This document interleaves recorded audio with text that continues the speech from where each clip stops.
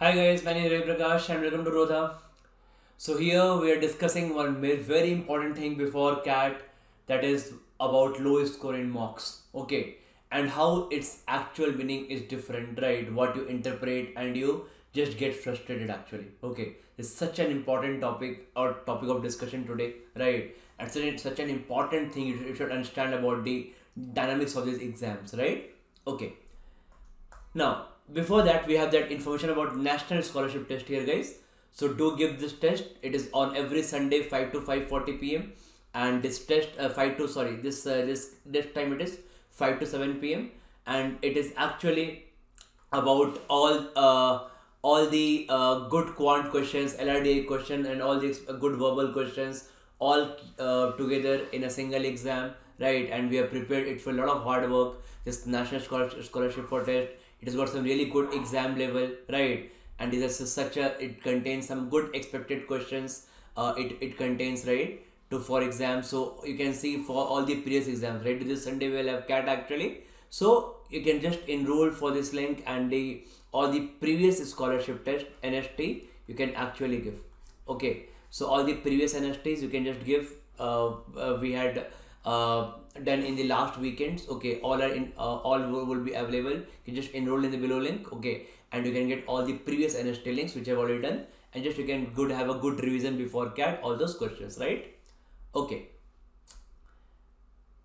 now if you see here, guys, so once we get this, what actually that lowest score in mocks means, right? See, now understand this dynamics of the exam. This is very important actually, right? See, because now let's say for example, if you must have given some last 2-3 mocks, right? So you must have seen that what are the number of people giving those national level mocks, right? And you know that there are only 2-3 good mocks nationally which is attempted by most of the people, right? So see, you see that number is always varying from between 10,000 to 20,000. Okay, so 10k to 20k people attempt those mocks in the last 1.5 month to CAT, right? These are the serious people who have not give up till now.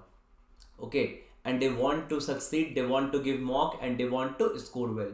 Okay, so, and if I combine 2-3, there are many unique people which are there are very common people also which will be giving those 2-3 mocks of all these rates. Let's say for example, it could be time mocks or CL mocks or IMS mocks, right? So many common people would also be there. So roughly there are around 25,000 people, okay, giving those mocks, those serious candidate, right?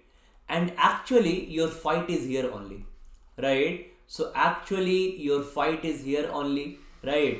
Because out of this 25k people here, okay, let's say you have got 60 percentile here. If you have got 60 percentile here, that means your rank is roughly 10,000, right? If your rank is roughly 10,000, so in CAT suddenly you'll be sitting around 2 lakh people. Okay, and in this 2 lakh people, actually if your rank is 10,000, then it actually becomes 90 percentile, right? It becomes 90 percentile, yes. So you're getting frustrated at 60 percentile because you're fighting for that among all the serious candidates there. But in any national level exam, this doesn't happen, right? There are all those extra people who just sit for the just sit in the CAT just for the sake of giving it. Many people out of those extra 1.5, that 1.5 lakh people will sit in the CAT just to increase your percentile, right? So those 1.5 lakh people will sit in the CAT just to increase your percentile, right? Your rank, your knowledge is same, your rank may be same, but your percentile has increased from 60 percentile to 90 percentile. This is what happens in any exam, right? So first of all, you just have to don't get frustrated. Correct, right? So don't get frustrated and don't give up till CAT, right? Just keep on trying till CAT. So once you are in that 90 percentile range, you have tried very hard, you are trying very hard, right? The paper suddenly level comes down and you're in that 95 plus range after that, right? Okay, so first thing is very important, that 1.5 lakh people, you don't have that competition actually. They are just sitting to increase your percentile. So make sure that you study hard and you revise multiple times such that you are not sitting in CAT to increase somebody else's percentile. Okay, so you should not be setting in CAT to increase somebody else percentile. Those 1 lakh people, 1.5 lakh people should set in CAT to increase your percentile. Okay, so that's how you should actually study for CAT. Okay, now another important thing that comes to my mind here is actually once you're this closing to basically this cat kind of exam, right? So many people would be giving up actually, obviously, right? So many people just give up. Okay, many people just give the exam just for sake of it, right? So actually, my thinking is, if you are prepared quite nicely, if you have not give up till now in the 30 to 40 days, that means you're already in around 90% percentile to 90 to 95 range, right? Now, actually, what happens after this? See, many people actually see, because let's say, for example, CAT is at 100 level right now. Okay, obviously, we know that mocks are around 25 to 30% above CAT level, and this time after that change pattern, the many mocks are very irrelevant, right? Even that those prestigious mocks are very irrelevant. So many irrelevant questions, tough questions, right? Because I also used to set mocks, so I know that we are the persons only setting the mocks, and we don't know what kind of pattern is there, right? So they're just trying to check on the different patterns, right? But obviously, in mocks, once they give question, they pick all the difficult questions which are not doable in the exam, right? But this doesn't happen in CAT. CAT will be a perfect mixture of easy plus moderate plus tricky and plus fit difficult questions. Okay, so you have to target your easy, all of easy and moderate, and few of tricky and difficult question to get the desired percentile. Okay, so now there's one more reason actually why people don't do so well in mocks, right? There's so many examples that people don't do so well in mocks and they do very well in CAT. Why? What happens? Because this is, I've analyzed this actually. Let's say CAT is at 100 level and mock is at 130 level right now. Okay, if mock is at 130 level, if CAT is at 100 level, many of us started from that 60-70 level, right? Quite low, quite level below CAT, right? And if we're trying to push ourselves up also, maybe we are trying to reach very hard, so we reach level 110, maybe we reach 110 to 115, right? But we are not able to reach that 130. That means we are not able to think when there are all difficult questions one by one in mock. So our mind is not sad. My mind is, everybody's mind is different, right? So our mind, many of us minds are not that adaptive so that we can solve all difficult questions one by one, right? But it's very important to keep practicing those questions, keep revising those concepts, so that suddenly, even once you give CAT and you are prepared very hard, you are given a lot of mocks, you have understood the importance of revising, you revise a lot in last 30-40 days, even last 10 days, last 5 days, right? Suddenly the CAT, when you give CAT, the level of your test comes down from 130 to 100. And you find you are at 110, now CAT looks easier to you. 6-7 questions in CAT you can do in first 15 minutes and you are like full of confidence, right? And the whole game changes, right? Just like a cricket match, right? Somebody is actually playing well, right? Even if team doesn't perform, the whole scenario changes actually, right? So it's all about taking that initiative and not giving up, right? So you just didn't give up till CAT, and in CAT you are in best of your mental phase, your best of preparation, right? Any player can perform under pressure if they're under your best of mental preparation, and they're in the best of mental phases, they're happy right now, they're confident, then they can perform well in the exam. Any panic player, any unconfident player cannot perform well in matches, right? Same is applicable to you guys also. Okay, so be happy, be confident, be surrounded with all the positive energy. I believe a lot in this positive energy. I tell all my students about this positive energy also, right? Think all positive, be positive, be surrounded with positivity. Okay, remove all the negative things, all your friends who are talking negatives, right? Just remove. Okay, you'll always find that one section of people, if 20 people are preparing for any good exam, 10 people 1 month before the exam will leave it. Another 5 people, okay, will leave it very close to the exam, right? And there are all those negative people, right? So that's why remove all those negativity around yourself from your side and be very positive. because the mocks actually doesn't reflect your actual scores.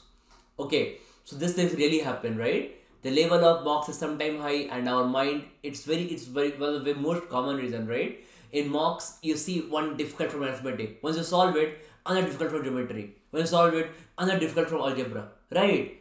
In CAT, this doesn't happen.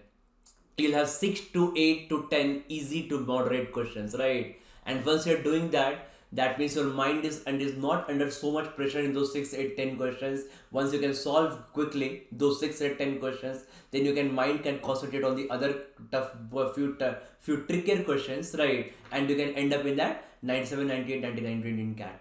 Okay, so just remember that in the CAT, the other 1.5 lakh people are just sitting there to increase your percentile, right? You just don't have to give up, or it happens in any exam, right? You will be giving ZAT afterwards, IFT afterwards, right? So fight is still IFT, I always tell, right? So any exam, there's more than 70% people who are just giving for the sake of giving it, right? Not at all serious, right? Those are the people which will increase the percentile. So once you see your score in mock, right? So once you see your score in mock, right, that is not the actual reflection.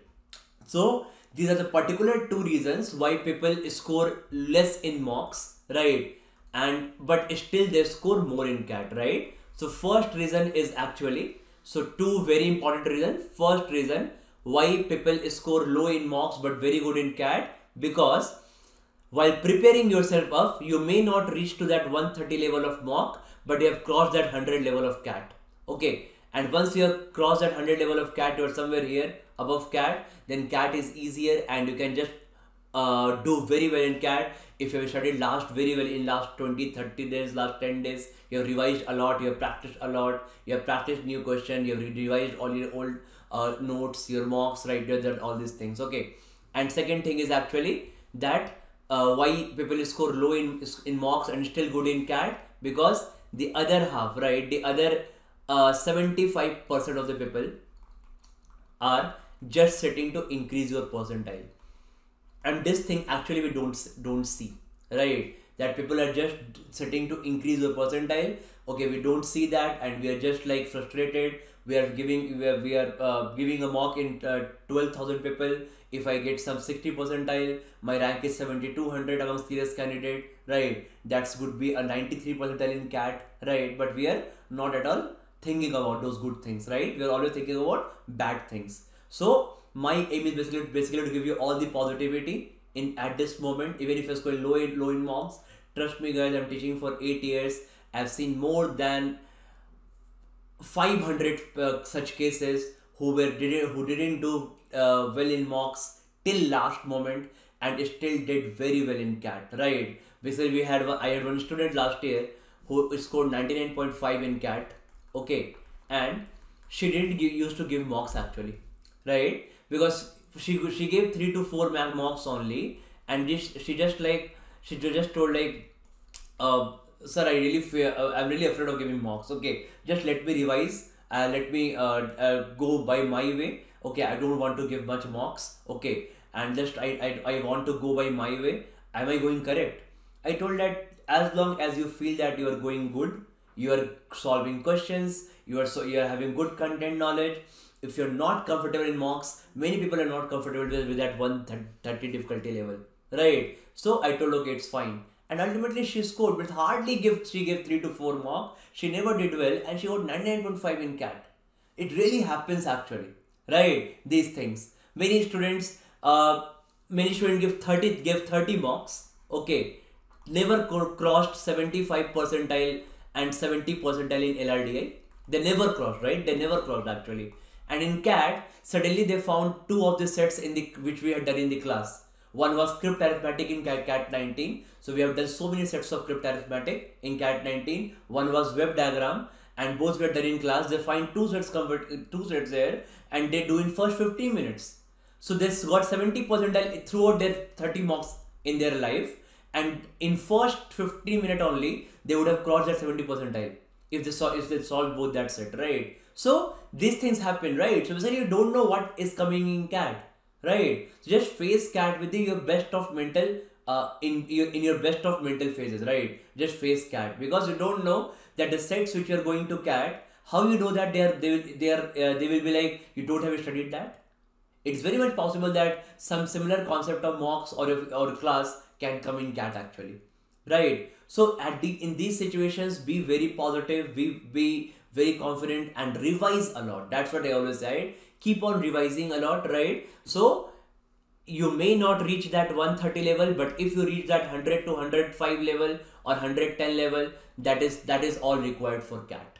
That's it, right? So this is one of the two of the major reasons why people don't do good in mocks, but still they score very well in CAT. And again, in my YouTube channel, I'll be making you meet those people after CAT who never scored so good in mock, but they did very well in CAT. Make sure that you are one of those people, right? Should tell me that, sir, I never did so well in mock actually, but I didn't give up at the last.